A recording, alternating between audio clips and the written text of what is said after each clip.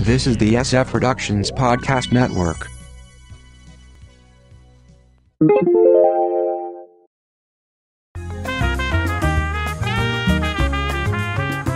What might have been. From the Pop Culture Bunker, I'm Mindy. And I'm Mark. You can check out our audio podcast, How I Got My Wife to Read Comics, on iTunes or on our website, sfpodcastnetwork.com. The TV execs make 100 decisions a day, all the way from casting a guest star to passing on a series. Sometimes they live to regret it. In 1969, NBC made the call to cancel the original Star Trek after 3 years on the air. The show had already been on shaky ground with only a massive fan campaign saving it the previous year.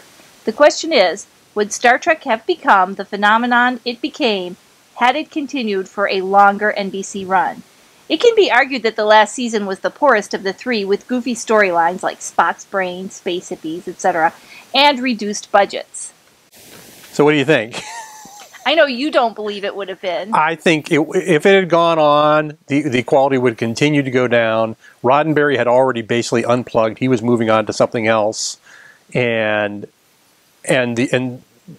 you would have ended up with a show that wouldn't be nearly as well remembered, and it wouldn't have really helped them in terms of their initial syndication, because they already had 3 seasons. A 4th or 5th season wouldn't have significantly changed that formula. Okay. The same, though, might be said for other shows, which we'll talk about as we go on. Yeah. In 1982, ABC greenlit a series from the people who brought you the Airplane movies, a parody of police shows. Despite positive reviews, Police Squad only ran 6 episodes. It's hard to sell parody on TV. The producers turned that around and created the Naked Gun franchise and made a lot of money. Mm-hmm. In 1994, NBC was in the middle of pilot season when they choose the shows to kick off the new schedule. Part of this involves test audiences where people off the street were asked to watch a pilot and rate it. One pilot that year scored only 41 out of 100. They found the characters smug, superficial, and self-absorbed. The focus on Gen X characters too narrow, and the show not very entertaining, clever, or original. They found the coffeehouse setting to be confusing. Despite this, and mostly due to the fact that NBC was not doing well at the time and needed something to fill the slot, they went forward with the show anyway, Friends, which would anchor NBC's must-see Thursday for a decade. NBC made 2 other moves with shows already on the network, which turned out to be costly mistakes. In 1989, an action-adventure series based on a California beach wasn't doing too well in its first season. 73rd out of 103 series. Plus, the production company running it went out of business, so the show was dropped. The star of the show and the executive producers thought they could turn things around and move the show to first-run syndication, airing once a week whenever the local station wanted. That show would become the biggest show on the planet, at one point registering 1.1 billion weekly viewers. The show was Baywatch. It aired for 11 seasons total and spun off Baywatch Nights and 3 direct-to-video films. Surprisingly, despite all the cheesecake, the audience tended to be female, since the women on the show were heroes and equal to men. I think this was also a case where the show would not have been as successful if it continued on the network. Why is that? Because the network couldn't air it when people would watch it. They would only air it at one point.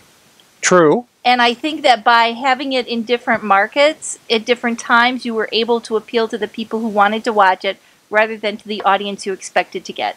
At the one specific point. Yes. Which is what would be on network. That makes sense. Yeah.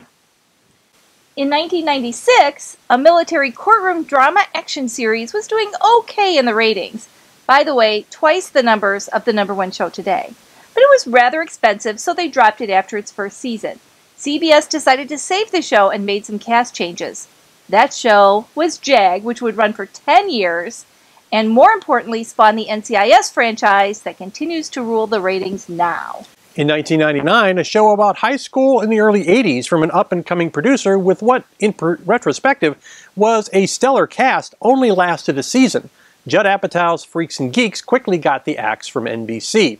He went on to define comedy in the 21st century, while the cast, Seth Rogen, Jason Segel, Busy Phillips, Martin Starr, James Franco, and Linda Cardellini, have become sought-after performers, and the actual show creator, Paul Feig, hasn't done badly either.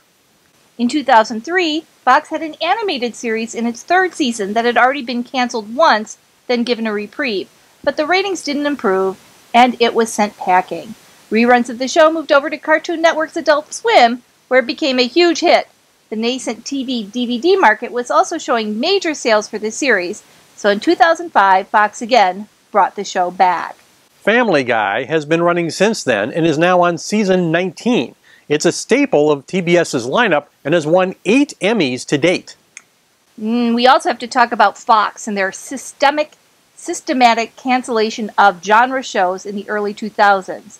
At the time, the network's strategy seemed to be to promote the hell out of upcoming series, and as soon as the show premiered, drop all promotion and see if the show thrived. If not, it was gone. This became such a known syndrome that when Family Guy returned to the air, Peter Griffin listed in an aside all 29 shows that had also been canceled since their hiatus, including Dark Angel, Wonder Falls, Freaky Links, The Lone Gunman, Harsh Realm, The Tick, True Calling, and of course, Firefly.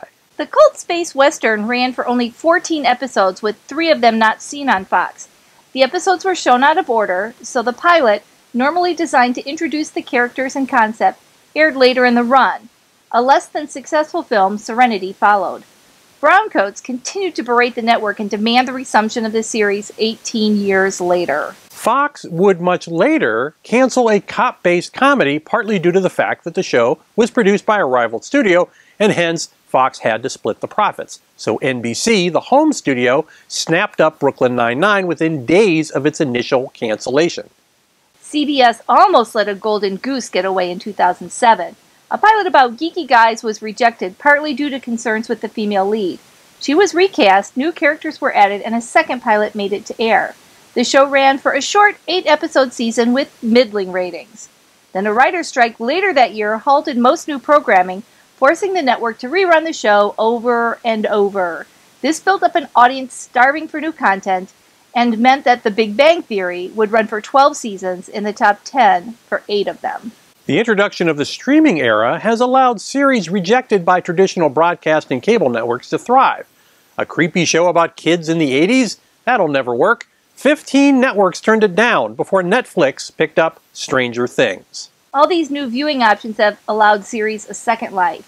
There's the One Day at a Time reboot, canceled by Netflix, picked up by Pop TV, and now being shown on CBS. Lucifer, picked up by Netflix after Fox canceled it. The Expanse, canceled by Sci-Fi, but picked up by Amazon. I don't know about that. Makes a lot of people happy when their favorite shows are picked up again, but that's what you get when you have so many networks and so many outlets. Right. You can't appeal to a more niche audience. I think that if this market had existed when Firefly was canceled, somebody would have picked it up. Oh, absolutely. Especially now that Joss Whedon has more of a reputation. Right, sure. Of course, what kind of a reputation? Who knows? So, you can go check out some of those shows, or you can check out our audio podcast, How I Got My Wife to Read Comics, on iTunes or on our website, sfpodcastnetwork.com. From the Pop Culture Bunker, I'm Mindy. And I'm Mark. Thanks for watching.